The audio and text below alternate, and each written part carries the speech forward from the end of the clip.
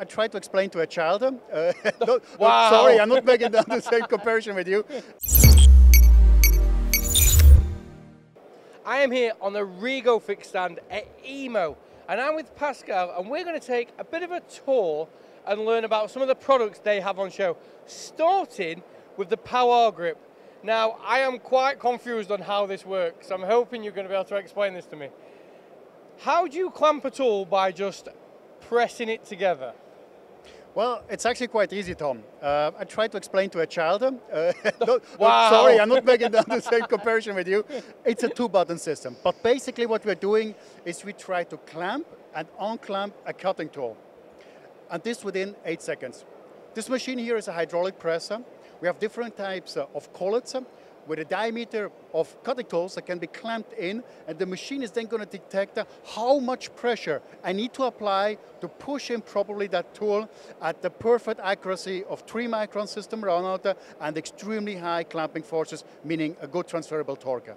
And that's the main thing, we spoke before, that's the main thing about a tool holder, is the accuracy, the concentricity. It's got to run right, especially under hard roughing. Now, that is a great system, and obviously we're going to move on because we've got quite a long way to go. So, walking back, and I'm going to try not to fall off this stand, the ForceMaster. Now, we have actually done a full technical review on this, which, if you haven't, you should definitely watch. So, short form, what is the ForceMaster? Besides being the inventor of the ER collet, we have a lot of experience in tool holding. But tool holding for us also means we need to make sure that everybody is taking care of their machine spindle.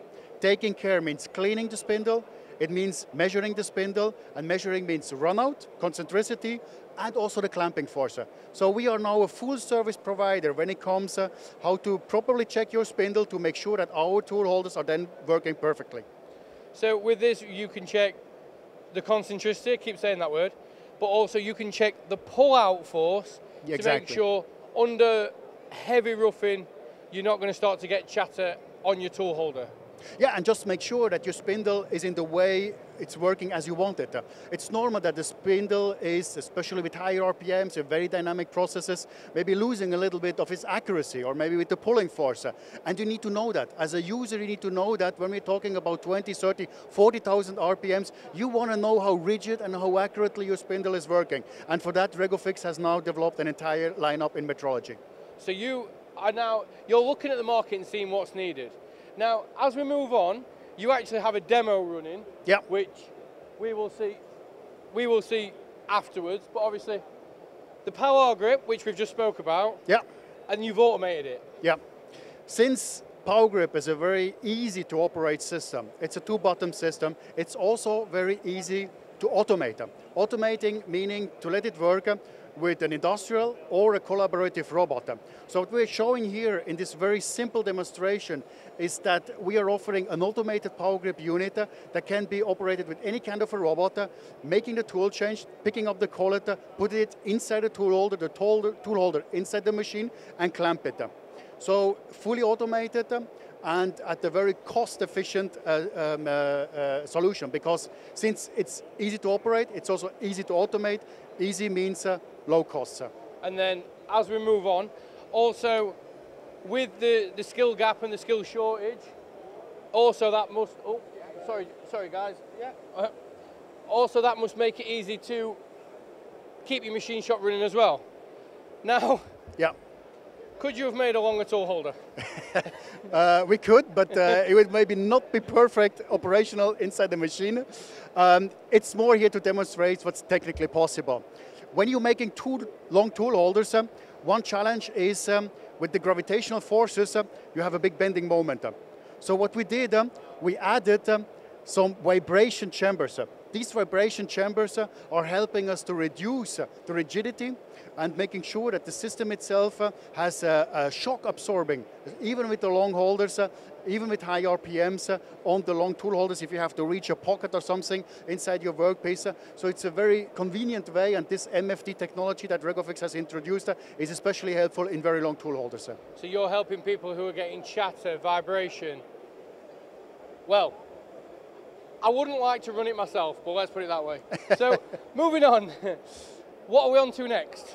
This one here is called the TORCO-BLOCK. It's another patented solution by REGO-FIX. What it does is it is helping you to properly clamp your ER nut. You know, every ER tool holding system and every diameter that you're putting inside your ER holder, you need to respect how much clamping force you need to apply. Unfortunately, not every customer does it. They're not checking the charts in the catalog, so they are over-torquing it to say, give it a little bit more force on it. What's happening is there is a torsion inside the holder for the collet, so suddenly you don't have a good runout anymore, and it can even eventually crack the tool holder from the outside. A very occurring problem. And that is the solution for it. I feel like you were talking straight at me then, because I used to do that. Or even get a hammer and just knock the span around a bit more. But we'll move on quickly. Definitely. Now, just before we finish, obviously, I've seen a lot about this. Yeah. And to me, this could be a game changer for people using angle heads and that sort of thing. So, can you explain what the reCool is and how it is so helpful? Yeah, sure. The REGO-FIX reCool is a very easy to retrofit from external coolant to true coolant tooling. So what you can do is you take away your nut on your driven tool, you put the external coolant tube to the nut, you connect it, and then you can basically use the external coolant, which is going to be guided to the reCooler, which will bring the coolant properly to your cutting tool, no matter if it's going to be, like in this example, a drill for internal coolant, or you can put in another sealing disc, and then you have peripheral coolant to get all these advantages. A lot of driven tools don't have the option for internal coolant, and with this you can basically retrofit any kind of machine in less than 2 minutes to true coolant options. Now, I used to use angle heads quite a lot, and the biggest problems I always faced was swarf evacuation, because you're trying to bend the hoses and get them right in, but then you're drilling and the swarf hits the hoses and away they go. So, to me, like I've said again, absolute game changer and could really help quite a lot of people in quite a lot of industries sort out problems they never knew they had. Yeah, and it's definitely, you mentioned it, with internal coolant, with peripheral coolant, you can solve a lot of application issues. And when you see the trend in cutting tools is going more to more into true coolant solutions or peripheral solutions. Also, if you're working with material, austenitic steels or other materials that tend to heat up, you need to have good coolant options.